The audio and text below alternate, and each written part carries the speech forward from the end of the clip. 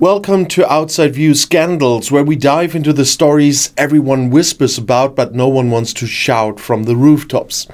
Today we're talking about a scandal that shook the very foundation of modern democracy, or at least it tried to. The Cambridge Analytica scandal, where Facebook, that friendly social platform we use to share cat videos, was suddenly at the heart of a political manipulation storm. Who knew? Let's go back to the beginning, because all good scandals have a juicy backstory, right?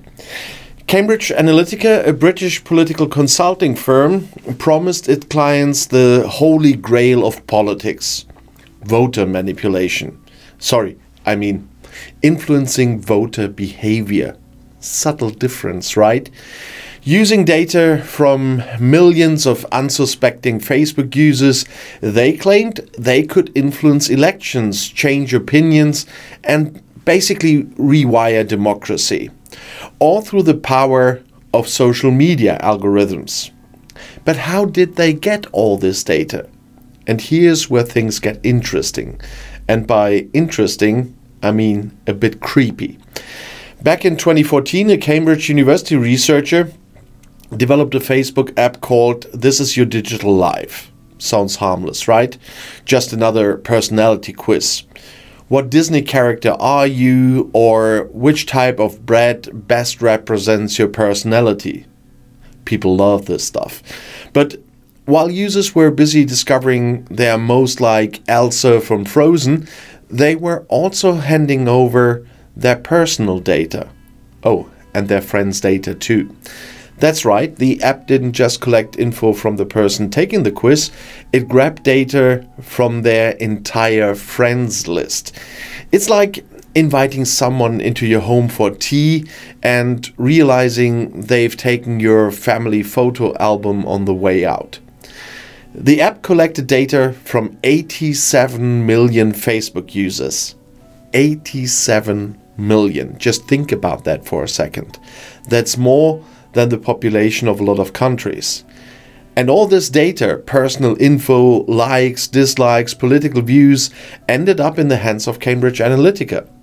Now, if you're wondering how Facebook didn't notice this, well, don't worry. They noticed. They just didn't seem to care very much about all of this. After all, what's a little data harvesting between friends, right? Cambridge Analytica then used this treasure trove of information to create psychological profiles of voters. They segmented people into categories like persuadables, meaning those who could be, let's say, gently nudged into a different political direction, by bombarding them with targeted ads, articles, and content tailored specifically to their personality and fears and desires.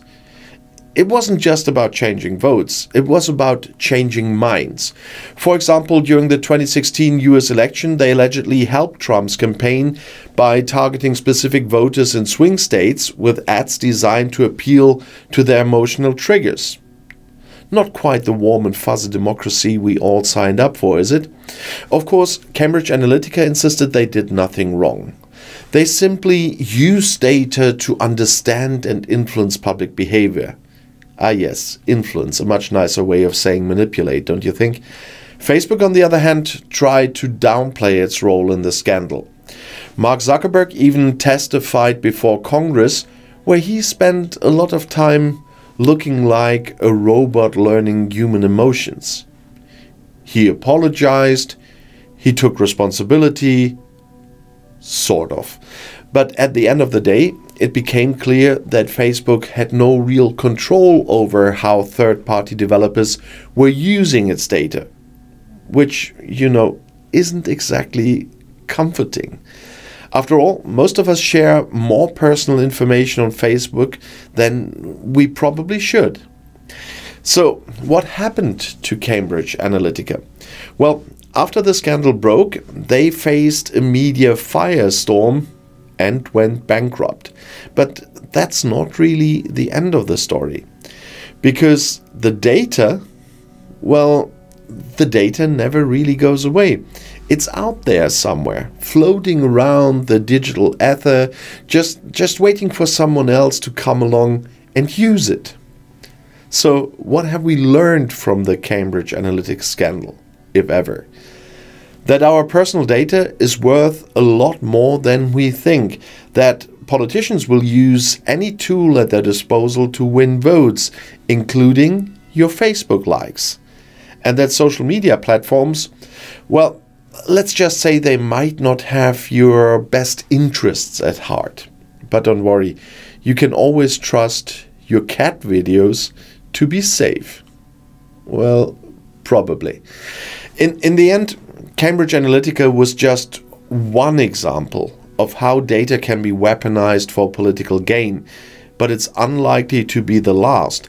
And as long as we keep clicking those personality quizzes, keep sharing our private moments, and keep trusting big tech to protect our privacy, these scandals will keep coming. But hey, at least you know which Disney princess you are, right? So thanks for tuning in to Outside View Scandals, and make sure to like, comment and share this video. After all, what's a little more data shared on the internet?